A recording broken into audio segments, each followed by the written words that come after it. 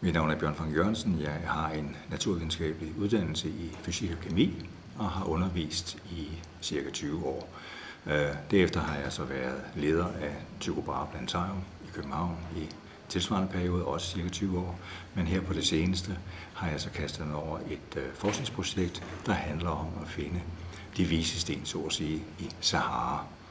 Og det drejer sig selvfølgelig om astronomi, og det vil sige de aktiviteter, som man i fortiden, i en forhistorisk periode omkring 8.000 år siden, ja, der var der en voldsom aktivitet i dette område. Noget af det, man virkelig brændte for dernede, det var at få styr på kalendersystemet, det vil sige, hvornår kom regnen, og det brugte man faktisk astronomi til.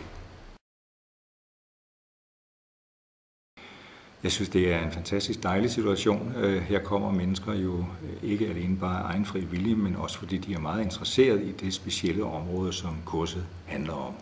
Og det er altså en rar situation at stå i som underviser.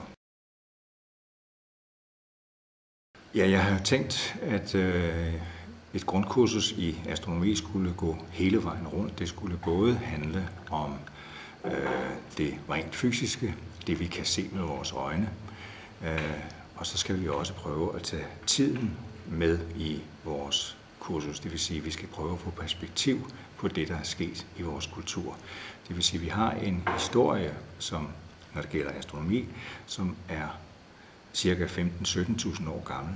Og det har startet selvfølgelig på mere primitiv måde, kan man sige, men deres evner til at forstå og bruge de observationer, de lavede af nattehimlen, det er måske nok noget, vi kunne lære noget af i dag.